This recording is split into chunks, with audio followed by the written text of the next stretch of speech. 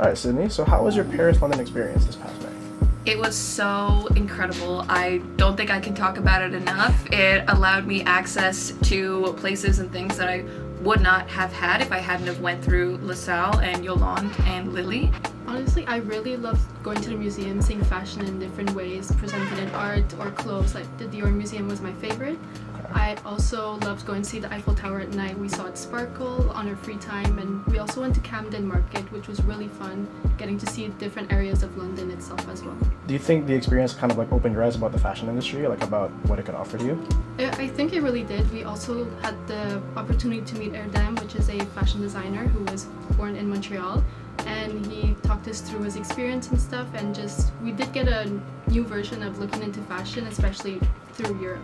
My favorite thing about the trip, I think, was being able to meet new people, and especially meet new people who have the same interests as me. This would be the first year and the second year marketing and design students, so I really appreciated that. And then, of course, getting to see these things with these new people that I've grown to love. Perfect. And then, as you know, you and Lily are organizing a brand new Barcelona trip in November. With what you know about LaSalle's fashion trips, do you think the trip is worth it?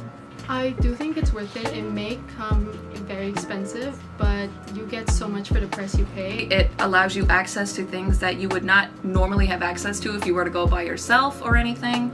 So I totally think that everyone should definitely sign up, and myself and one of my friends are going to be studying there, so then you're going to get to see us as well. Perfect. Thank you, Sydney. That was great. Thank you, Jordan. Wonderful. All right, guys.